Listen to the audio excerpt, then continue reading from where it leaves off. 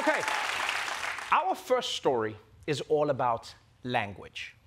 Like when I say the word turkey, what do you think of? Probably a big bird that people eat while arguing with their family about whether or not gender is a spectrum, right? Yeah?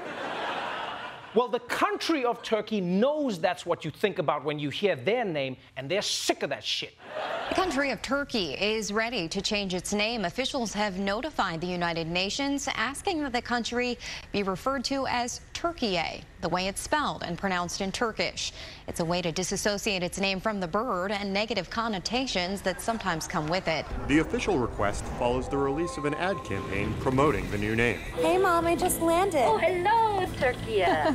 Hello, Türkiye. Hello, Türkiye. Hello, Türkiye. Hey, Türkiye. I like this. I like this.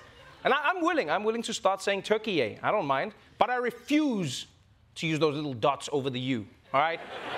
And this has nothing to do with Turkey and everything to do with drawing a line for how many keyboards I'm willing to have on my phone. I'm already 3 keyboards deep. I've got emoji keyboards, I've got my GIF keyboard, then my symbols keyboard, then a secret symbols keyboard behind that keyboard. Now I've got to add another keyboard so I can type a U with the dots and make it look like it's staring at me. It's too much! It's too much, Türkiye. And I know what some of you are saying right now. You're like, oh, Trevor, you don't need another keyboard. You can just hold down the U key. Yeah, but it's about the extra effort. If you use your thumbs too much, they're going to bulk up. I'm trying to get mine long and slender for the summer, baby. That's right. So I'll say Türkiye, but you got to help me help you. And not the U with the dots, Türkiye, all right? Because no, I get why Turkey's doing this. I get it. A country's name is its brand. Nobody wants their brand associated with an animal that people don't even like that much.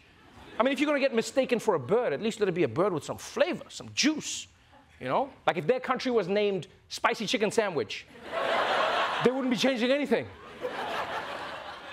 I will say Turkey should just know this, though. Just because they got the UN to agree on this doesn't mean that people are actually going to start calling them Türkiye. It's not that easy.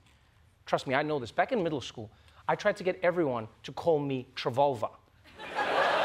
Yeah, and they just laughed like you guys did now. They said it was a stupid name, which I guess in retrospect it kind of was, you know? Unless you guys like it, no? Okay, you're fine. Trevor Noah is stupid, forget it. Let's move on. Wait, did someone say it was cool? No? Okay. I just thought I heard someone say it is a cool, because it could, no? All right, still no, all right. I actually think this is a good idea. You know what, a lot of countries should be updating their names. Yeah, they just update it to make it modern. Like, this isn't the United States of America. Let's be honest, it's more like the states that barely put up with each other of America, yeah?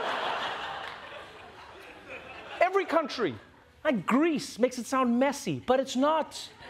Hungary, what if they've eaten? Huh?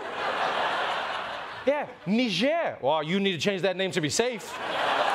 You just need to change that name to be safe. I bet you right now, they're losing a ton of white people tourism. Because there's a lot of white people who are too nervous to type that into Expedia. It's just like, I'm heading to N-I-G. You know what, I'm just going to Paris. I'm just going to go to Paris. I'm just going to Paris. I don't want any trouble here. I'm just going to Paris.